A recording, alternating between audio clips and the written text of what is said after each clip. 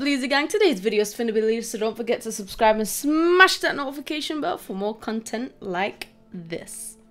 So, in today's video, I'm going to be teaching you guys how to get rid of this missing information message you get when you've got a very old account.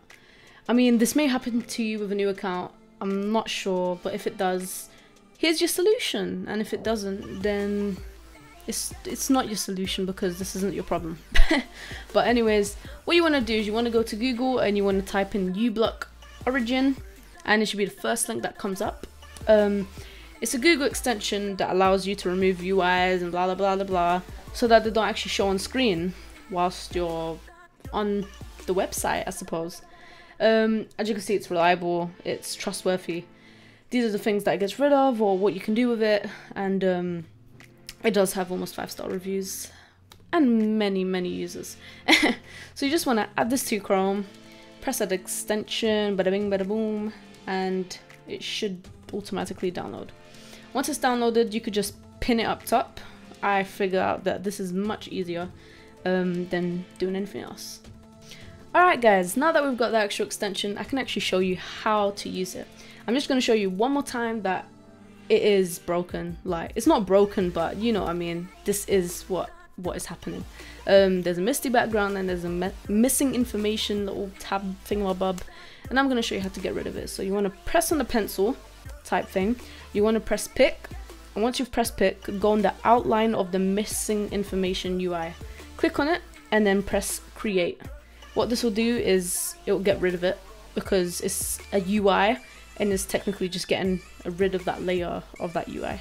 You want to click the pencil again, and you want to click the background, press pick, not the box, the background, and press create. This will get rid of the mist for you.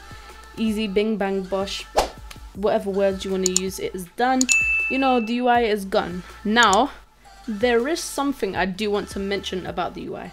So as you can see, it is working perfectly fine. The UI is not showing, and I could go in a game and it does not show. Whatever tab you go on, it will not show.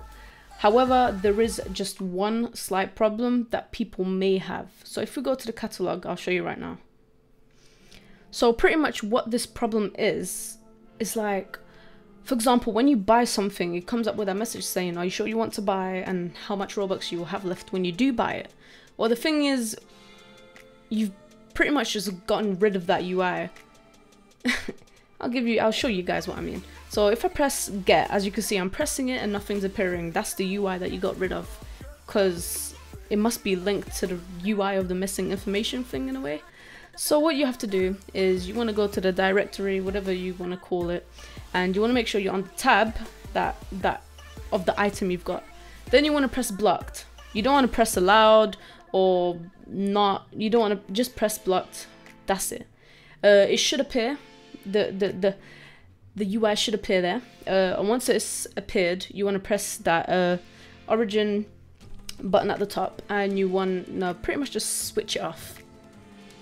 And yes, once you switched it off, it will come back, but it will be for a split second. So if you just put information in, it doesn't matter what it is, just put whatever information it is, because we're gonna get rid of it. Then you want to buy the item. And once you've bought it, you can turn it back on straight away, and that message, that UI, that annoying message will disappear once again. So pretty much when you want to buy something, you just have to do that. I hope you guys enjoyed this video, and I hope that it helped you.